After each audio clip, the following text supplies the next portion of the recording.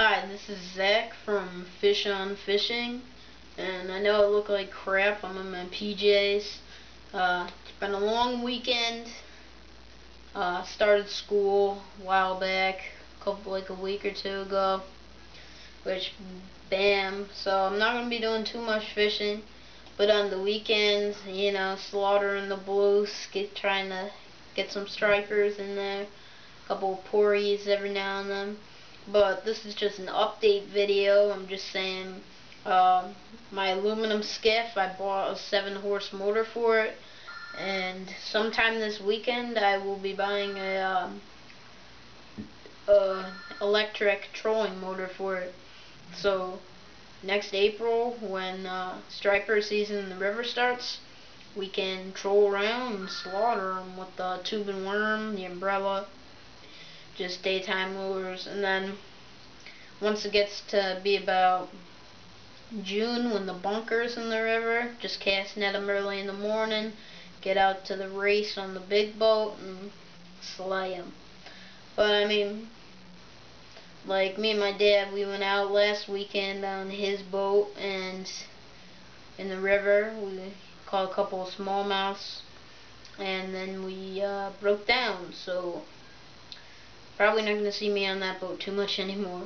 And my red boat way out back, we're probably going to get rid of that if anybody wants it. I mean, it's yours. It doesn't run, but it's just the boat.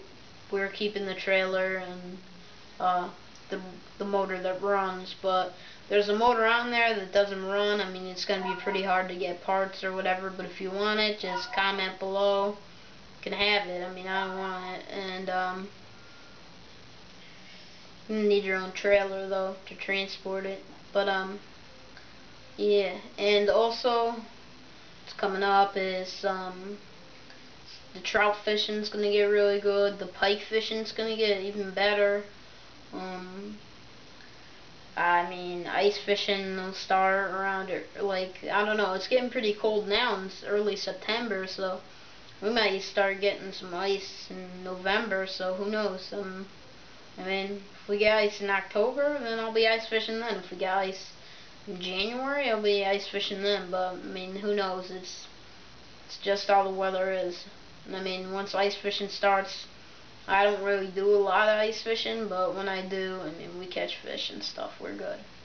But and then I'm really excited for when the winter ends, 'cause then it's gonna be some like world-class catfishing in the river. Then once that ends, it's just striper time and everything. And I mean, opening day with trout and stuff. We got a new spot that we're gonna hit up, 'cause we sort of got cleaned out when we got popped for fishing a day before the season. I don't know if I told you guys that, but yeah. And couple other things. Winter flounder will be coming up in April 1st to May 30th. We didn't catch a lot of winter flounder this year. The season's just getting worse and worse and worse and worse. I mean, 10 years ago you could go off any pier and catch your limit easy, but it's just hard these times. And I mean, in the fluke this year, I mean, I went fluke fishing a couple of times, and you're just piling through shorts. I mean, you could take like a short fish, but I mean, you gotta worry about the fines and shit, especially when you're on a boat.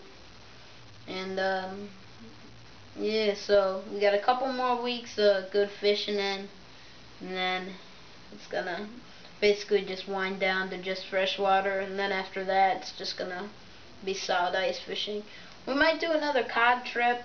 Our first one this year wasn't very good, so probably not. But I mean, we might do one on the Hellcat. It's a lot cheaper than the one we did last season. And we might do a tuna trip. Probably not though, because I don't know if we can handle 2 days on a boat. But if we can, thumbs up to us. One more thing. I know I'm like rambling. This video is probably like 6 minutes longer by now, but definitely gonna get a lot of new tackle and stuff. I mean, we've been working on all our custom stuff. I mean, we got the custom hooks down, the really small ones, for those of you who like to use them to like actually catch bunker and actually catch sunfish and perch and just panfish, and then cunners and porgies saltwater and bunker saltwater. I mean, so you can use them as bait, whatever. But I mean, they're really good hooks. I love using them. I use them a lot. Ice fishing when I need to catch like some perch for the dinner, for the fry pan. You know, whatever. And that is pretty much it. Other than trying to think what else is going on. The catfish tourney passed, and I did terrible.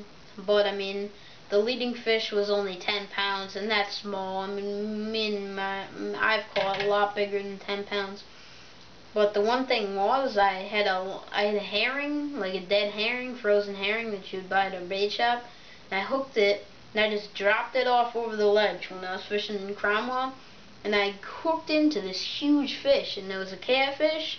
It was probably about that big, at least 20 pounds, and I mean, I was fighting it for a while, and it bent my hook all the way out.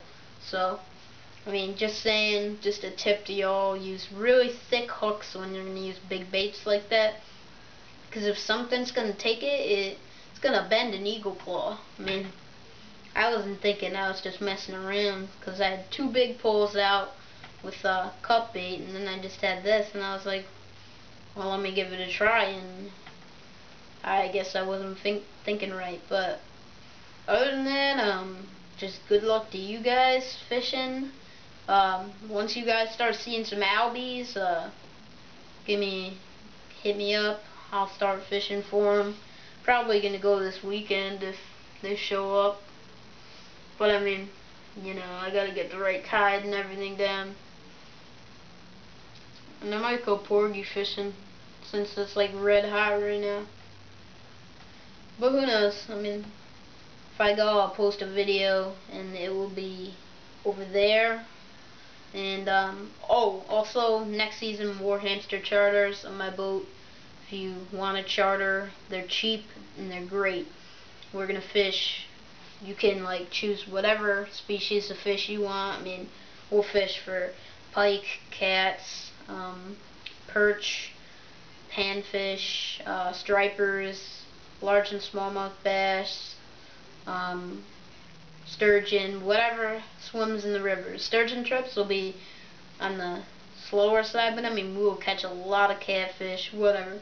But if you want to charter, comment below, give me your information. I'll give you a call once the season starts. And it'll be in my little skiff. I mean, guys will think, wow, look at this dumbass in this little skiff doing charters. But I mean, the guys on the bigger boats, they're the dumbasses. They don't even know where the fish are. I know where the fish are. I've been fishing for a long time. I fish daily because I have time. It's not like I work or anything.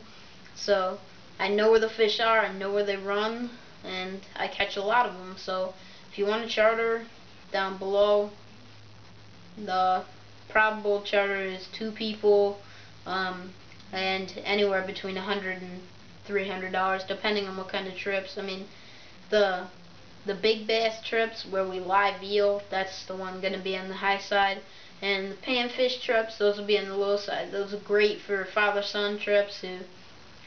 If you like fishing but don't really know a lot about it, I mean, we supply you with bait, tackle, and just a great time. So just comment below, and I'll start getting out like the website and stuff, and I'll give you updates from then. But until then, good fishing to y'all out there, and good fishing to me. Thanks for watching. I'm Zach from Fish on Fishing.